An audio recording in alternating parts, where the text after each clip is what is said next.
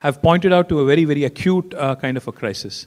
So what our Honorable CM has done, because of the topography of Telangana, because of how Telangana is undulating and how water actually runs at a lower level, and while the contours and while the plain lands are at a higher level.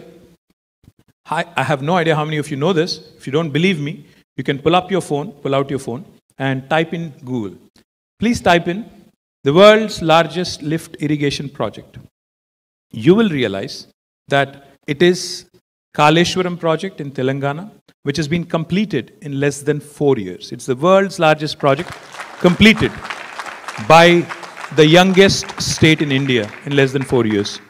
We often talk about Chinese execution, how well things move in China, how a building was completed in 100 days, how a project was conceived and conceptualized in less than a couple of years, etc., etc. But what Telangana has done is nothing short of a miracle, considering that we live in a democracy.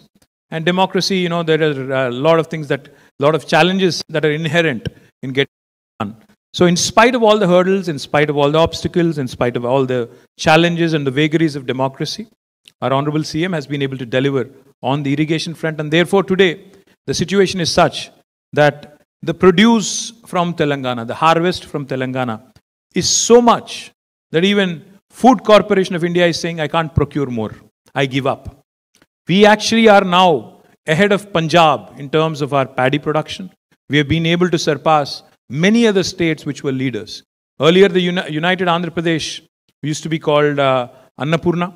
Now I think Telangana has really become the Annapurna for entire India. It's the granary of India, which is able to produce enough for the rest of the country to be able to, consume.